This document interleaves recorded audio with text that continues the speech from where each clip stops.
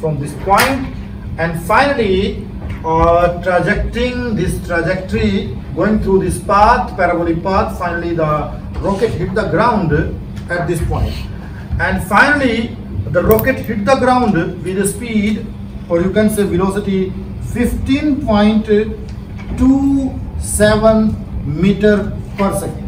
We launch the rocket with a speed 14.2 meter per second, and finally it hit the ground with a speed 15.27 meter per second.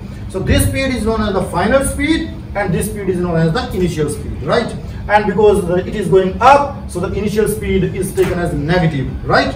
So the final speed is 15.27, initial speed is 14.2 meter, but initial speed is going up, so I will take minus 14.2, and plus because the projectile now it is coming down, right? It is coming down, so plus 9.81, and then t. Okay, then t. Now I take this 14.2 in the left side, so this becomes 15.27, and this will be plus 14.2 equal to 9.81 into t. So I am interested in t, so t will be equal to 15.27 plus 14.2 divided by 9.81, and if you calculate this time, that will be around 3.00 minute. This is a minute, or you calculate, this is, no, sorry, this is meter per second, this is in second, 3 seconds, in 3 seconds. In 3 seconds, the rocket hit the ground with this much of speed. Okay, clear? Now second, the range. Range means, I already told you, range is the horizontal distance traveled. Okay, horizontal distance traveled means from this point on the ground to this point on the ground. That is the range. Okay, so range of the rocket, basically it's a horizontal distance traveled. Horizontal distance traveled. Horizontal distance traveled. So how to find out horizontal distance? The very famous formula, distance equals speed into time. Okay, so the formula is distance equals speed into time. Distance, horizontal distance equal speed multiply time. Okay, horizontal distance, suppose this is sx.